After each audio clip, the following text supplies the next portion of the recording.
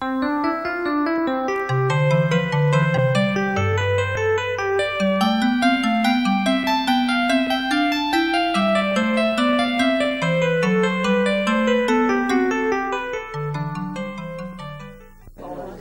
morning. My name is Ilmarii Koivula, and I'm Senior Gemologist at GIA. And this session is on the treatment of corundums. And it's becoming a greater and greater problem, spotting treatments and being able to understand what's being done, because literally anything anyone can conceivably think of to do seems to be being done at this time. And they continually come up with new things that surprise us and things that we haven't observed before. So we have to sort of stay on our toes and test stones any way possible to try to separate and to try to distinguish whether or not a stone has been treated. Some treatments are more permanent than others. Common heat treatment, where the necessary chromophores are already present in the material and all you need to do is mobilize them with heat a little bit. This type of heat treatment seems to be permanent.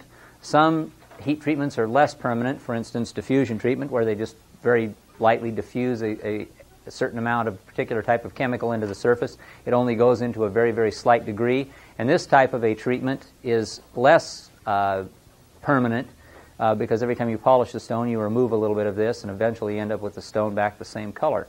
Other types of treatment, oiling, dyeing, and so forth, these are not particularly permanent at all, and they also have a tendency to look, if you over a period of time they deteriorate and the stone doesn't look like very much. And so consequently, you have to be able to disclose these if you can. You have to be able to spot how this has been done, understand why it's being done, and be aware of it. Because if you're not, then you will be paying a premium price for a stone that you shouldn't be paying a premium price for, because there still is a distinction or distinctions between the stones that we find that come out of the ground as essentially what we would consider to be perfect gemstones and those which are treated to emulate those particular types of stones. So what I'll do now is to start this slide program, which is what it is, a slide lecture, explain all these different types of treatments that are being done on corundums to you. And if you have any questions along the way, feel free to ask if anything pops into your mind.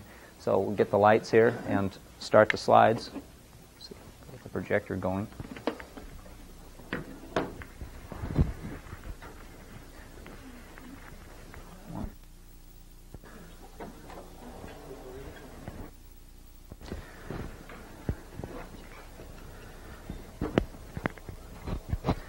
The program is titled Heat Treating Ruby and Sapphire, but in addition to heat treating, which is the most prominent type of treating, we also have the other types that we will discuss and the other things that are being done.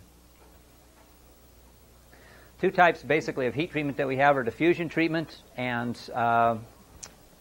common heat treatment.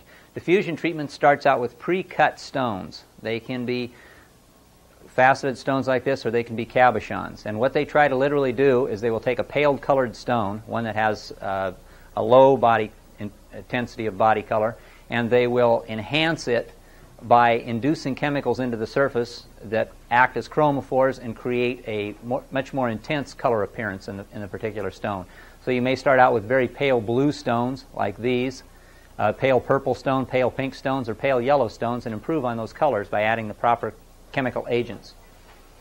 Another way of color enhancement is to take a stone, a crystal, that has all of the necessary chemical elements in it internally already in existence. The only thing you have to do is heat the stone up near the melting point, cause those ions to mobilize. In the case of stones such as this, they refer to them as Gouda. They say they have a color sometimes of diesel oil and so forth. And in the case of stones like this, they're full of all of the necessary chemical constituents. They have the titanium oxide present in the form of rutile, and the titanium oxide that's present is usually heavily laden with iron. So they have all the necessary things to produce a blue stone, the iron and the titanium. All they have to do is mobilize this by heating it. So they heat it above the melting point of the rutile, and the ions are mobilized. They find the proper color center locations, and you end up with a blue stone. Some people equate this to taking nature's work a step further. That's one way of looking at it, I suppose. The barrels that are used for this common kind of heat treatment generally Now some people are using more sophisticated furnaces for a little lower temperature work, but the barrels generally used are 55-gallon drums, old oil drums and so forth, lined with fire brick. They put a charcoal, they get a charcoal fire going using some sort of an organic solution, anything from aviation fuel all the way down to diesel fuel and so forth. Once they get this charcoal fire going, the way they generally time these things is when the charcoal burns out, the stones are ready. And you'll notice, you've probably read in some of the literature that they use temperatures like 1600. You've read 1600 degrees centigrade, 1500 degrees centigrade, 1700 degrees centigrade. You'd be waiting until your hair was down around the floor and you were dying of old age before anything would happen at 1600 degrees centigrade in most of these situations. The reason being is that everything on the face of this earth, irregardless of what it is, has what we call a coefficient of volumetric expansion. That means that as you apply heat to something, it expands. It actually grows in length and in width and so forth, in volume. And so you take something like a ruby, for instance, or a sapphire, and you start to heat it up. It starts to expand. At one point, you get so much heat in there that the bonds are so expanded they literally break down. That's melting. But if you get as close to that melting point as you can without breaking those bonds, what you have is the lattice expanded to maximum. This gives you the most room for ions to migrate. And some ions are just too big to migrate at 1600 degrees centigrade. Titanium's one of them. But at these higher elevated temperatures up near the melting point, they can move around. And when you do expand the lattice properly in a condition where you are actually near the melting point, they are free to move about, and they do find the proper color center sites, and you do get a color enhancement. The same thing is true with diffusion treatment. So both common heat treatment and diffusion treatment require very high temperatures. And you see this, a nice alumina crucible. Alumina is aluminum oxide in a sintered form. It melts at a little bit lower temperature than crystalline corundum, single crystal corundum. It melts at about 1910 degrees and starts to break down. And you sleeve this in a coke crucible, and you'll see that all these little bits of sapphires are still stuck on the inside. If you look closer at this, you'll see that the crucible has actually started to melt. That's a sign of a very high melting temperature. And bits of the sapphires are stuck in there. And we also see evidence of this on the surfaces of the stones, because some of the stones are in more intense area of heat, and they actually show evidence of melting on their surfaces. An exaggerated diagram of a diffusion-treated sapphire. You'll notice that the facet junctions are enhanced and so forth all around. Paler color in the facets themselves, and this shows the thickness of the layer. Actually, the thickness of the layer is nowhere near like this in a diffusion-treated stone. It isn't even as thick as this first primary black line around here. It's just a very superficial thing, and because the material comes out cindered and pockmarked, you have to repolish. When you do that, a lot of times you remove a lot of the color from most of the main facets and just leave the facet junctions with color. Even though the facet junctions are polished, there's a reason for them having more color around the edge than there are the long flat surfaces. And this is the reason why. This is the diffusion mechanism, basically. What you have is a direction of convection current melt flow. It may go this way, it may go this way, it may swirl around. But every time you have a long flat face, you have a surface of low energy and shallow color penetration because of that. There's no real driving force pushing it down this way. But when you hit a corner and this convection current pulls over the corner, you get a dumping zone, a zone of high energy and a deeper color penetration at all the corners and edges. That's why when you repolish some of these things, you remove the color from the table and from the crown facets, the pavilion facets, and you end up with an enhanced outline of the stone. There are other reasons for this as well. One of them is the charge of the ion, which has to be, what we're doing is substituting aluminum, or not aluminum, but titanium, iron, chromium, or whatever, for aluminum. So the charge has to be the same. It has to balance. In addition to that, you have to have a near ionic radius, or the same general size of an ion. You'll notice that aluminum is of a particular size, and all of these ions are fairly close in size to aluminum, so they can substitute. But look at the size of titanium. It's a much larger ion to a certain degree, so the lattice has to be a little bit more expanded for titanium to migrate. The other thing we have to think about in diffusion treatment and in heat treatment in general is the direction that the ions will migrate, and particularly in diffusion treatment, because some facets will take, depending on their orientation to this underlying structure, will take color in a more profound way than others. So you'll have deeper color penetration in some directions. If you look at the structural diagram here, you'll see you're looking down the c-axis direction when you look at this diagram. And these zones here are open areas where ions can migrate easily. If you're looking perpendicular to the c-axis direction, you'll find that they're less open areas actually. And as you rotate a structure, a three-dimensional structure, you'll find out that there's some areas where color penetration would be very shallow, if at all. Example of what diffusion treatment does. And you can think of it as a whole series of billiard balls. If the ions traveling around this, the chemical constituents creating the diffusion treatment, are like billiard balls. The first one bounces in and penetrates slightly. Another one hammers it in a little deeper. Pretty soon you have a whole line of these things going in. And they're fighting against the basic laws of thermodynamics after a while. So the first initial 8-hour period, you have the primary amount of color penetration. If you let it go for years after that, you wouldn't get very much more. Because the ions would be fighting one another to get into the surface. So what you basically get is, in a short period of time, you get a shallow penetration of color. And so when you do repolish, what you end up with is facets that are enhanced like this because the color's been removed, and in facet junctions and the outline of the stone is more prominent. And this shows the two stones together. A diffusion-treated stone right here, very prominent outline, very prominent facet junctions, versus a natural stone in immersion in methylene iodide. And here you see the girdle outline is just about invisible. You can't see any of the facet junctions, and the color zoning is very, very prominently in one direction. Whereas this seems to be very even, a very pastel overall effect, and you can easily see the outline of the stone. Other things to look for in diffusion treatment in particular are look along the girdle of the stone, and you'll see color concentrations around the edges of the dumping zones where there's less polishing. The color is not removed along these zones as readily as it is off of the primary faces. Also find in pits and in cracks and so forth that the color concentrates down in these, because when you are repolishing, you don't reach down into a pit or crack. So you'll find that the color intensity is greater in those areas. Evidence of repolishing, or of lack of repolishing in this case. They hit most of the facets. They missed one of the one that had a very melted appearance to it, and under reflected light you could catch the idea and the appearance that this is very, very melted looking. Has a flow appearance to it. In general, in studying inclusions in gems, heat-treated stones, you have to take into account the melting point of the various minerals that may be found as inclusions. This is only a partial list. By no means is anywhere near complete. But you can see, for instance, all of a primary inclusion, rutile, 1850. So if you know that rutile has been melted, you know that you're at least above that melting point. Calcite melts at a much lower temperature. Feldspar is at a much lower temperature. These things are all found in corundums. And then here we have corundum at 2050 degrees. You'll notice that spinel and zircon melt at a higher temperature, so they're not going to melt in a heat treatment of corundum. The rutile meltdown that takes place. You've all seen Sri Lankan stones that haven't been heat treated, I hope, where they have the nice long needles in them and so forth. And you've seen the Burmese stones with the nice stout little needles in there. You've probably also seen stones with all these little dotted lines, sort of conforming to the general configuration of a corundum, of the rutile in a corundum, but they are made out of all these little dotted little entities laying in the original pattern.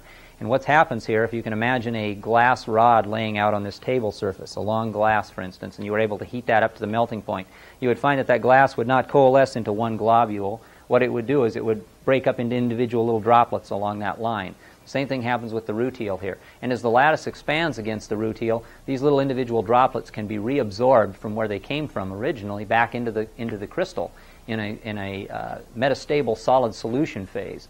And what can happen in this case is that you could anneal this and keep the rutile from precipitating back out, and then if some jeweler came along at a later point in time, heated this above the melting point of the rutile and didn't allow an annealing time, what you would end up with is the rutile coming back out of solid solution, and the stone would be clouded again by it. So they use this technique sometimes to clarify stones and also to improve stars occasionally, because they can diffuse the titanium into the surface, improve the leg on a star, the general appearance of it. Here you see the rutile before melting, nice long needles, unbroken. And then after melting, this is a kind of an effect you get, all these little dots. And this is one of the things that recently there seems to be a rash of cashmere sapphires on the market. And all it is really is these ones with these little tiny Tyndall scattering rutile particles that are broken up, and they give it this milky look, and they call it a cashmere stone. It's not that cashmere is being mined anymore, it's just that people are mistaking these things for true cashmere sapphires. And a diffusion-treated sapphire, improving the star. You get a diffusion star on the surface of this. And it makes a gives an interesting effect, but you can also see that some of the leg didn't take very well here, and we see some sidestepping and so forth in these things. It's interesting. Another mechanism. This occurs in both blue sapphires and also in the orange ones. And one of the mechanisms that they talked about in the orange ones has been written up is that it's a charge transfer involving iron and so forth, and that the iron is the coloring agent. Well, there's no question that iron is the coloring agent in an orangish yellow sapphire, and that blue is a combination of titanium and iron. But where the iron comes from is a questionable thing, and they're not sure. They figured that maybe it was just submicroscopic iron already present in the system, and a little bit of heat caused it to migrate into color centers, and that's where it came from. But a little bit closer examination of some of these stones, you'll find out that they have little tiny needles and groups of needles in them and so forth. If you look down the end of them, you see the little dots. If you look along the side, you see this. And if you study them very closely in diffused transmitted light or under immersion, you'll see that they have almost a hot dog shape if you're looking from the side, or a circular ring around them of color. And this is telling you immediately that the coloring agents are coming from the inclusions. In the case of these would be primarily iron oxide, needles of iron oxide or a hydroxide, possibly an ilmenite, something like this, maybe a little titanium in them, but more likely a needle form of hematite. And you see this example here with all these little dots in here. We're looking down the end of them now, and if you put this under immersion after heating it, this is the kind of an effect you get. And you know that the color is definitely coming from these, and if you were to rotate the stone, you would see that it was pockmarked with a lot of these little things all over the place, adding color to the stone. You look around these and you see that there isn't much color in the rest of the stone. It's the inclusions that are supplying the coloring agents. And here's an example of a Montana stone that's been heated. This was heated in Thailand. These inclusions are a ilmenite, which is an iron titanium oxide. You have iron and titanium together, you get blue. So you've got a nice blue ring around each one of these things. They're being cannibalized for their color. You've heard that Montana stones are not heat treated, right? Well, it depends on the locality in Montana. Yogo stones are not heat treated. I have to always make this clarify this. Yogo stones are not heat treated because there's no reason to heat treat them. They come out of the ground in a variety of hues, everything from a intense, almost a purplish pink, sometimes red, all the way to through a color change material, all the way to a nice, beautiful blue. And there's no reason to heat Yogo stones, so no, Yogo stones are not heat treated. Why waste the time? But if you go a little bit further east, you come to the Phillipsburg area, Missouri River, you get an alluvial type of a corundum out, a lot of pastel colors, with a lot of disseminated what appears to be rutile in there and so forth, ilmenite, and they figure why not give these a shot and see what they can do. And that's what this is one of these Phillipsburg ones. Another example of a Phillipsburg stone right here, a little color concentration around these inclusions. And they're trying to improve the color, and they're cannibalizing the inclusions to do it. Okay, anatomy of a discoid fracture. When you see these things that have been called snowball inclusions and planet Saturn and everything else, we know that the planet Saturn doesn't occur as inclusions in gemstones. So somebody is looking at something, they don't really know what it is or how to understand it, so they call it the planet Saturn because it's a good way of communicating it to the next person. But what the planet Saturn actually is in these cases is you have a primary inclusion.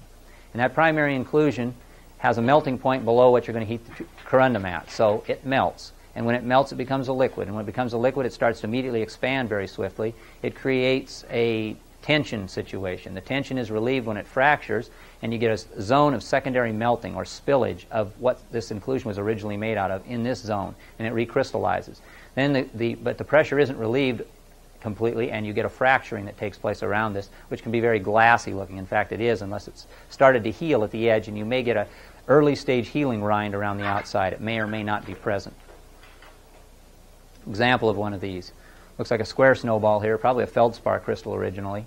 And the late stage healing rind, or the early stage healing rind around the outside, the glassy fracture, and then the melt zone surrounding that. Depending on what the inclusion is and what its melting point is and what the heat temperature was, the treatment will depend on how these things look. You also get material, this is a case of a zircon in an Australian stone that was heated, and you'll get, because we saw that zircon doesn't melt at the same, it melts at a higher temperature than corundum. You're not going to melt zircon in a heat treatment of a corundum.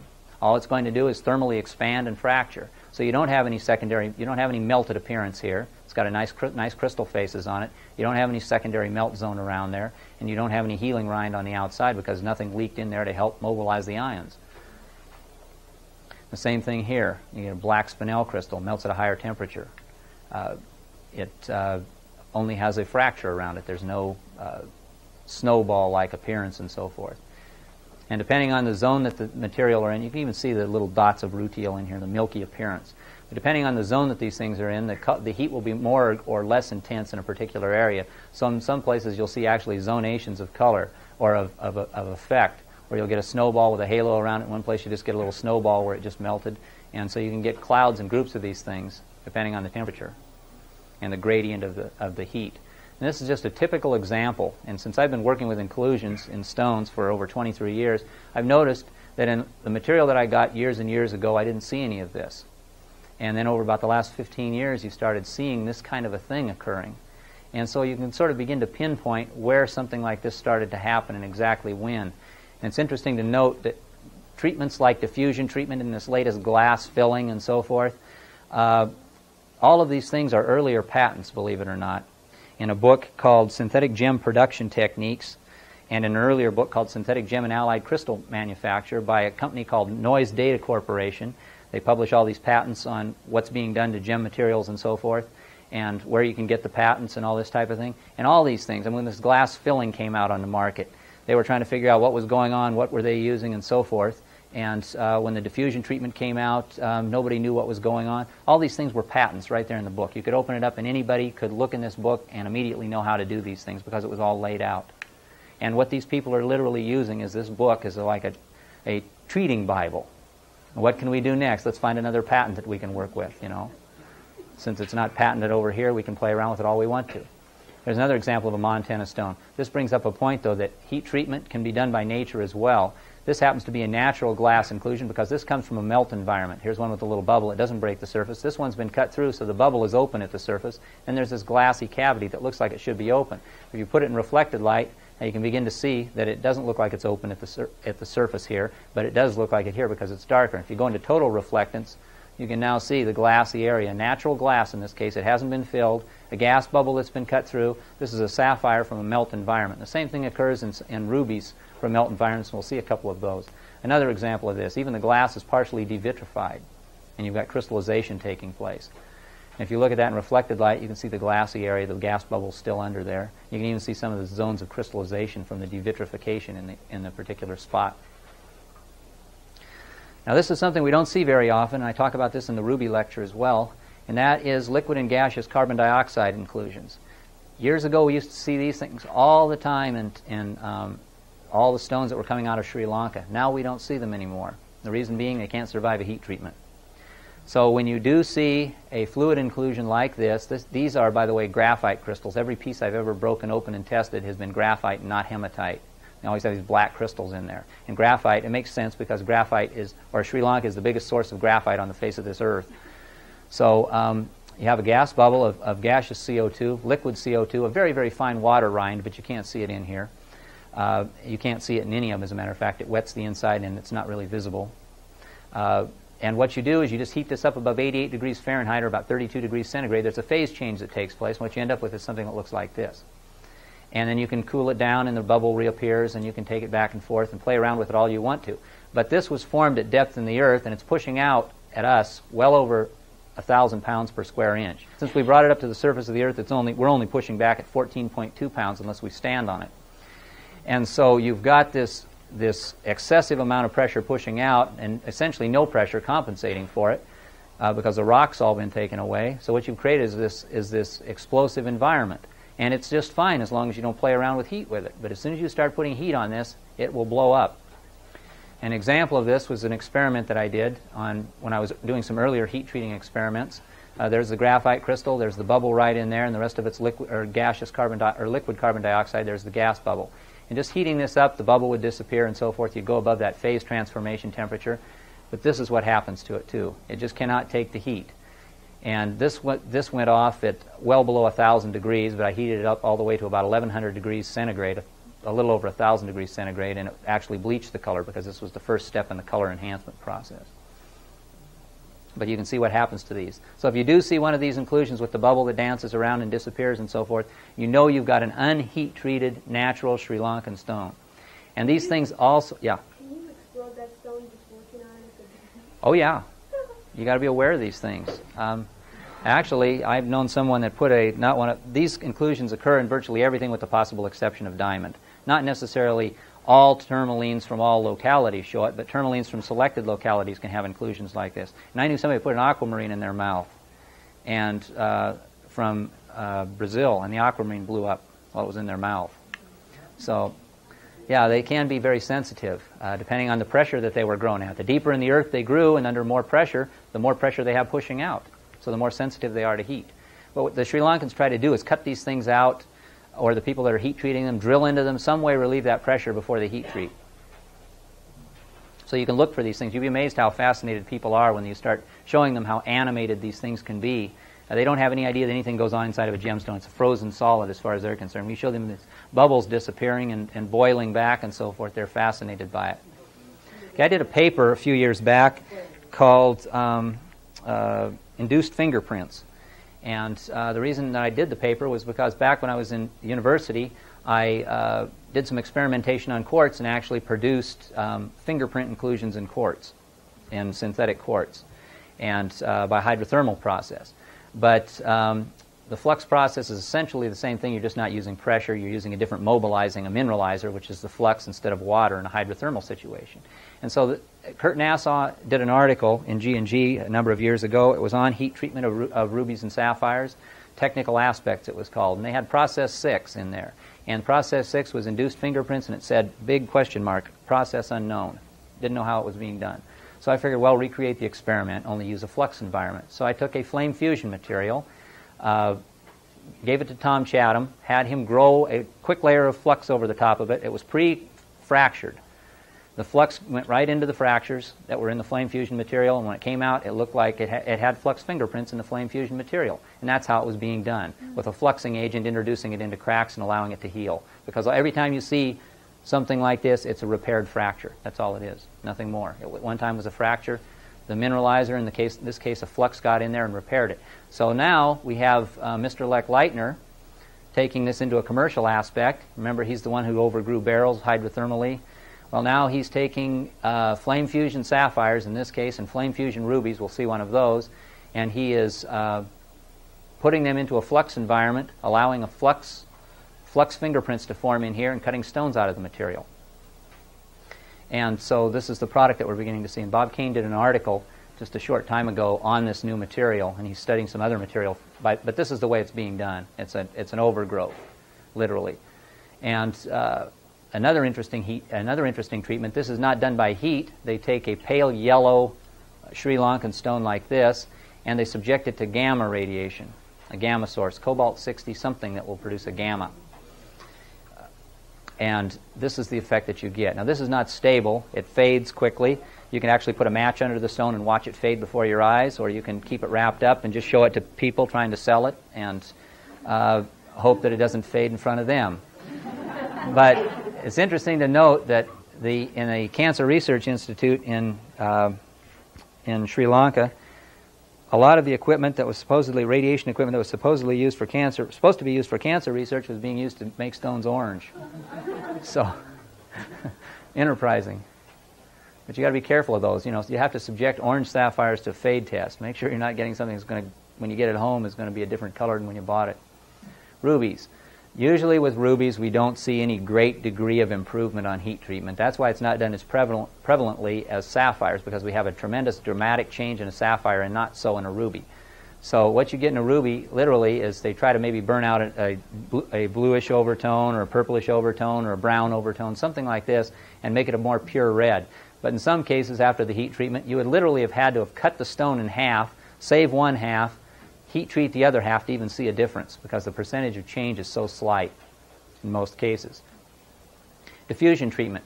We always think of blue sapphires as being the diffusion stones, but this is the very first one we ever saw in our gem trade lab. And you notice it's not blue.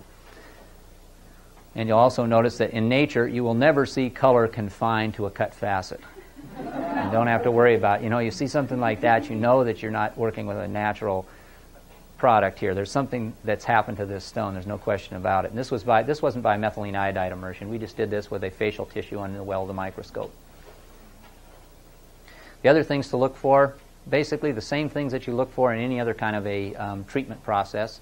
the blue sapphires, the orange sapphires, these discoid fractures. If the inclusion melts, you'll get this kind of a fracture with a little halo around the outside, glassy fracture in the middle, and the melted crystal appearance. Same thing as in a blue sapphire. Also, the needles called boehmite, they're the needles that form along twin planes. What this is these needles are an alteration of aluminum oxide, which is the corundum, to aluminum hydroxide, which is the boehmite. So it's a different mineral forming along these stress points. And they are stress points, and when you do heat a twin stone like this, you'll get these radial-looking wings coming off. The boehmite does melt, so you can even get a dotted appearance off of that. And in addition to melting, it will flow slightly into these fracture areas. So you get these wings coming off of those needles. And then a Burmese stone that was heated. You notice what's left of the rutile here, a whole bunch of little dots. A pock marking on the surface of a ruby. Same thing that you look for in a blue sapphire, an orange sapphire, anything that might have been heat treated. If you can find this, if they missed the surface of it, it's proof that it's been treated. Now, some of the more common things, and actually some very interesting and clever things. This is just quench crackling. We've all seen that before. Makes it look like it's got fingerprints in it, but something else somebody's doing. This is they're putting chemical dendrites into fractures to make them look more natural.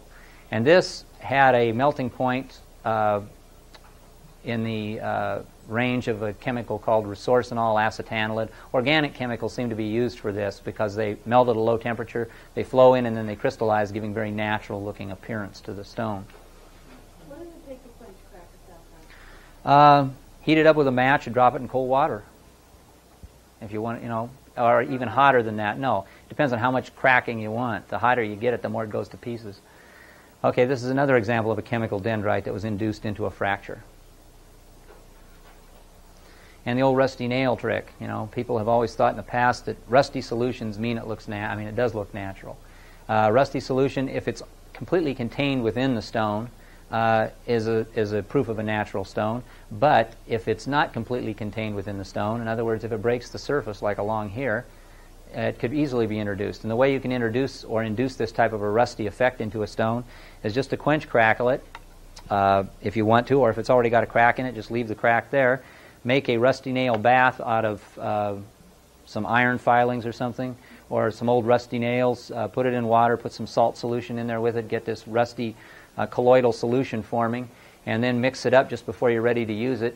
All you have to do is heat the sapphire or ruby up a little bit, whatever stone it is. Not enough so where you're going to quench crackle it when you put it in the solution, but just enough to rarefy the gases in the fracture so you're creating a vacuum. Then drop it in the solution, and it sucks it right in.